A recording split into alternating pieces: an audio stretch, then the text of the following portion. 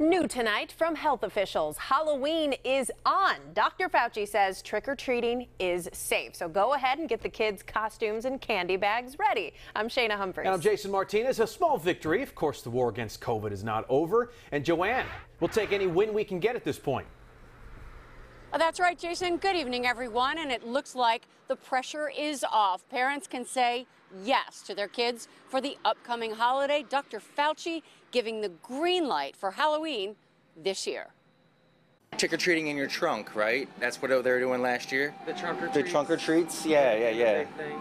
Right, that was a big thing. But I want kids to go out and have fun. Well, this upcoming Halloween holiday should be closer to the real thing. You can get out there.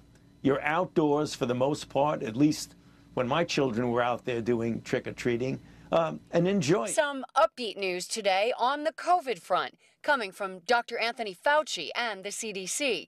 COVID cases on the decline again, and people itching to dress up for the next big holiday. It's awesome. I mean, people were ready for it, and we've already seen an impact. I mean, we're selling a lot of costumes today. I don't know if it's a direct result of that, but people are out shopping. Mason Hughes shopping for his costume, choosing to go scary this year.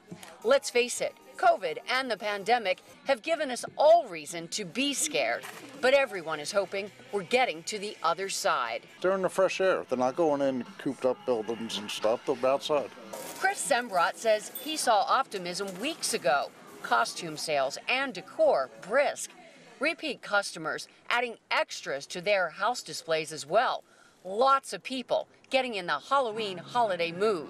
I agree with everyone going out and doing their stuff and enjoying their holidays and stuff. I'm actually happy because last year, if I'm correct, you couldn't go out at all.